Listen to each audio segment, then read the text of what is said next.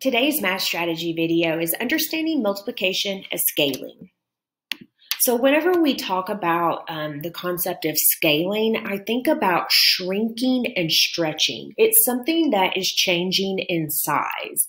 So what we're going to look at today is see exactly how scaling affects numbers. So a couple of vocabulary words you need to remember are factor. Just remember that a factor are the two numbers that we multiply together to get a product in a multiplication sentence. And so we're going to actually be looking at a vocabulary word called scale factor. And so right down here are going to be all of our scale factors. So we're going to be multiplying 6 by a scale factor of 1/10, 1/3, 1/2, 5/6, 1, 4/3, 2, 2.5, and 3. So what we're going to do is after we do this, we're going to make a couple of inferences about what we notice as far as patterns in this chart. So I'm going to pick a different color where I can show up. So just know we're going to be multiplying all of these by 6. So I have 1/10 times 6. So that gives me 6/10. I have a scale factor of 1/3 times 6, and that is 2. And then I have 1/2 times 6, and that is 3, because 6 sets of a half are 3. 5/6 times 6 is 5. And then 1 times 6 is 6. Okay, so now we have numbers that are, this 4/3 has changed. So right here we had numbers that were, less than 1. Now we've got 1. Now we have numbers that are greater than 1. So we've got 4/3 times 6. 4 is 24. That's 8. 6 times 2 is 12. 2 times 6 is 12, and then 6/2, so that'd be 15. And then 3 times 6 is 18. Okay, so I want you to take a look at, these numbers right here, and then this right here, and then these scale factors right here. So think about, what do you notice out of this chart? Well, all of these scale factors are scale factors.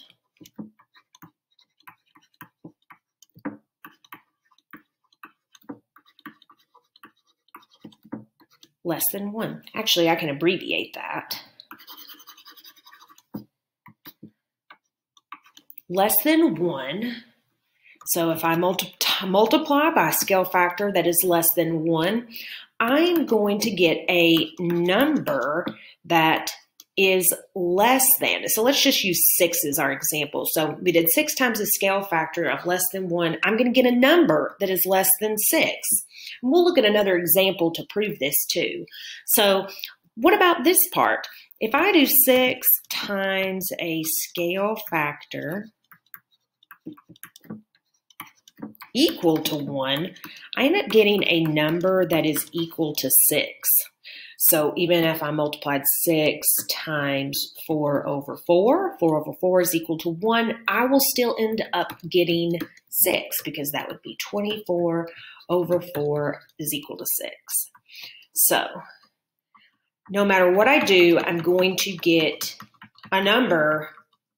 I'll get the same number I started with. So that would be equal to 6. Now when I look at these scale factor numbers, this is 6 times a scale factor that is greater than 1. And what happens is I get a number. I got 8, 12, 15, and 18, and all those numbers are greater than 6.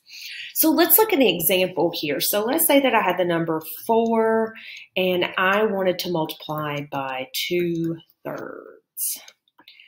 Okay, so that would end up as 8/3, which is 2 2/3. So that is smaller than 4. So 4 multiplied by a scale factor less than 1 is going to get me a number less than 4. Let's look at 4 times 6 over 6. Now this is the one we just did, so that's 24 over 6, which is 4. I get the same number. So 4 times any number equal to 6 will get me 4. 4 times, let's do 17/3. 4 times 17 thirds, that is 4 tens, that's 68 over 3, and that would be 3 times 22 would be 66 and 2/3. 22 and 2/3 is obviously larger than 4. So this will be very important for your lesson coming up, that you understand that when your scale factor is, less than 1, you're going to have a number equal to what you started with. You're going to have a number less than what you started with. If you have a scale factor that's equal to 1, you're going to get that number. And then a scale factor that's greater than 1, you will have a number greater than what you started with. So that is the end of today's math strategy video.